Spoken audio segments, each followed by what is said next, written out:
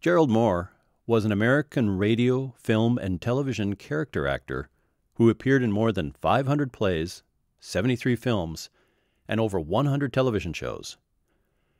Mohr was born June 11, 1914, in New York City to singer Henrietta Mohr and her husband Sigmund Mohr. He was well educated, beginning in Dwight Preparatory School in New York City. He learned to speak several languages and was fluent in Swedish, French, and German.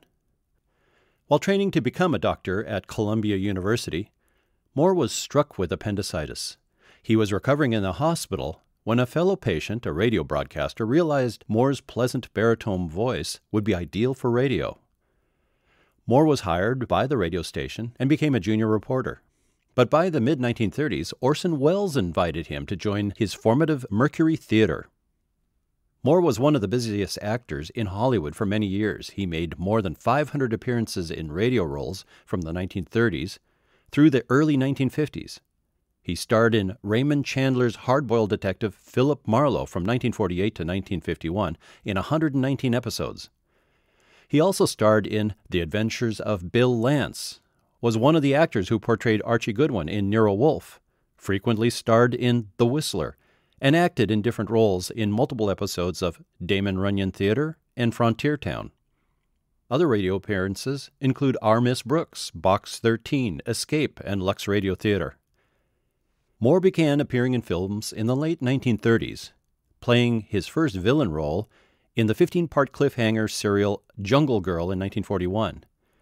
After 3 years' service in the U.S. Army Air Forces during World War II, he returned to Hollywood, starring as Michael Lanyard in 3 movies of the Lone Wolf series in 1946 and 47. He also made cameo appearances in Gilda in 1946, Detective Story in 1951, and co-starred in The Magnificent Rogue in 1946 and The Sniper in 1952.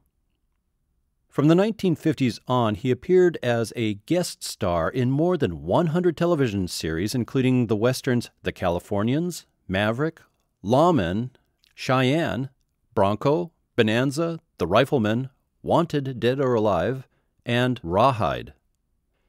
Mohr also guest starred in Crossroads, The DuPont Show with June Allison, Harrigan and Son, Barbara Stanwyck Show, Perry Mason, 77 Sunset Strip, Hawaiian Eye, Lost in Space, and many other series of that era, especially those being produced by Warner Brothers Studios and Dick Powell's 4-Star Productions. Mohr made guest appearances in comedy shows, including The George Burns and Gracie Allen Show in 1951, I Love Lucy in 1953, How to Marry a Millionaire in 1958, The Jack Benny Program in 61 and 62, The Smothers Brothers Show in 65, and The Lucy Show in 68. He had a recurring role of newspaperman Brad Jackson in My Friend Irma in 1952. In 1954 through 1955, he starred as Christopher Storm in 41 episodes of the 3rd series of Foreign Intrigue, produced in Stockholm for American distribution. Foreign Intrigue was nominated for an Emmy Award in 1954 under the category Best Mystery, Action, and Adventure Program, and again in 1955 under the category of Best Mystery or Intrigue Series. Mohr guest starred 7 times in 1957 through 1962's television series Maverick, twice playing Western outlaw Doc Holliday. Mohr made 4 guest appearances on Perry Mason between 1961 and 1966. Notably, in 1966, he played Agent Andy Rubin in the series' last episode, The Case of the Final Fade-Out.